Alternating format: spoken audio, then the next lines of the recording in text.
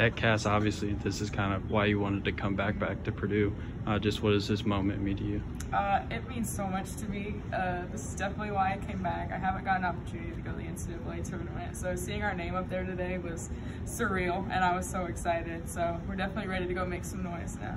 And then what does this mean for just the program? I think it was the longest stretch without an NCAA tournament appearance in program history, basically back to the 80s. What does it mean for just the program and yourself and Katie? I think it shows what Coach Gerald's is building here, and that it's heading in the right direction. And you know, I think it's great for Purdue, and especially if we go win some games. I think we're heading in the right direction under Coach Gerald's, and you know, I'm happy for her, but happy for myself and my teammates as well that we had the opportunity to go to the tournament.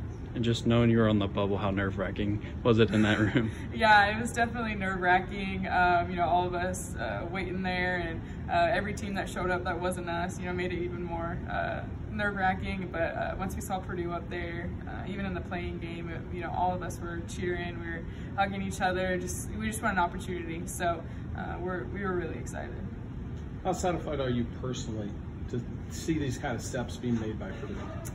Yeah, I bleed black and gold. I love Purdue. So, you know, for myself, obviously I'm super excited to be able to go to the tournament, and, you know, that's what I came back for my 5th year for. But just for the university as a whole and the direction that this program is headed in, and my teammates as well, just super excited for them and also Purdue to get the program heading in the right direction. What do you know about St. John's?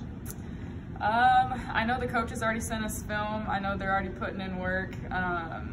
We have practice tomorrow. We're going to be getting ready for them, and I think we're going to put together a good game plan and give them a good game.